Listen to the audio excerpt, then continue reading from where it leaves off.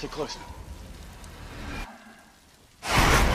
On June 21st, We've lost the East Coast. Europe's gone dark.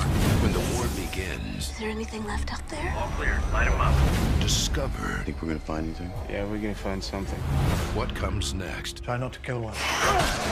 It only makes the rest of them more aggressive. World War Z, rated PG-13, starts June 21st. Hello, I'm the Universal Critic. I talk about whatever I want, whenever I want.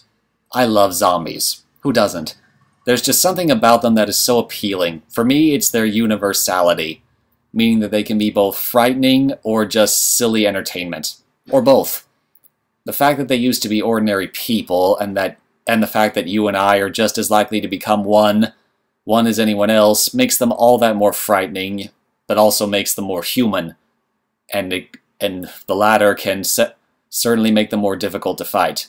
Equally, however, zombies can be used as an extremely entertaining way to just get a fun, mindless adrenaline rush, mostly through seeing them destroyed.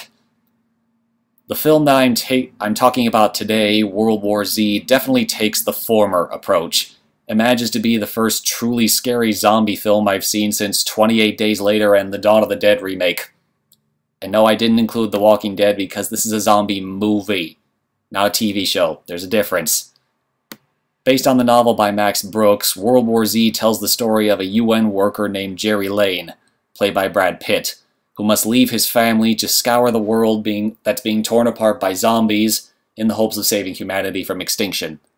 I freely admit that I have not read the source material, though I intend to do so in the near future. But I have done a bit of research that tells me this film is a very loose adaptation. What I do know is that the plot in the novel was... the novel was set after the zombies were defeated, and the main plot was Jerry Lane traveling the world interviewing the survivors. This film is set at the beginning of the apocalypse. And as I mentioned earlier, Lane travels the world to save humanity, rather than recounting tales of survival. This may seem like they're turning a compelling and unique take on the zombie genre into something bland and unoriginal, and yes, the first 20 minutes or so of the film are fairly generic. Now, it's not to say that they're bad, it's just that everything in those first 20 minutes was stuff I had seen not only a billion times, but done a billion times before, but done a billion times better.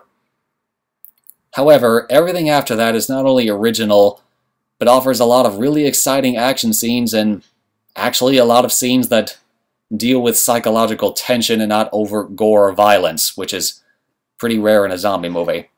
The fact that this film is set in various locations around the world helps to add a sense of dread and reinforce the idea that there is truly no escape from the plague.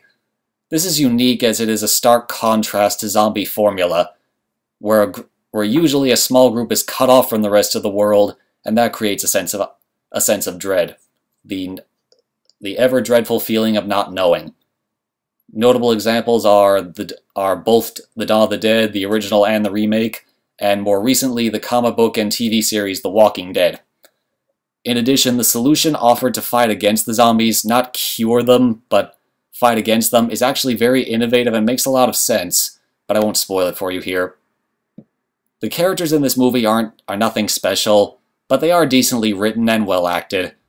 Brad Pitt truly surprised me in that I was able to buy him as a regular person, which is usually hard to do with A-list celebrities. Speaking of which, besides Brad Pitt, there aren't that many celebrities in this movie, which helps to buy which I think is nice. The global setting also allows for a lot of racial and ethnic diversity, which is quite rare in a blockbuster movie, much less a horror film. Overall, World War Z may have some flaws, but it's certainly worth the price of admission, especially for horror fans. And yes, it does deviate from the book, so some of you fanboys out there might be disappointed. But overall, I recommend it. I'm the Universal Critic. I talk about whatever I want, whenever I want. Goodbye.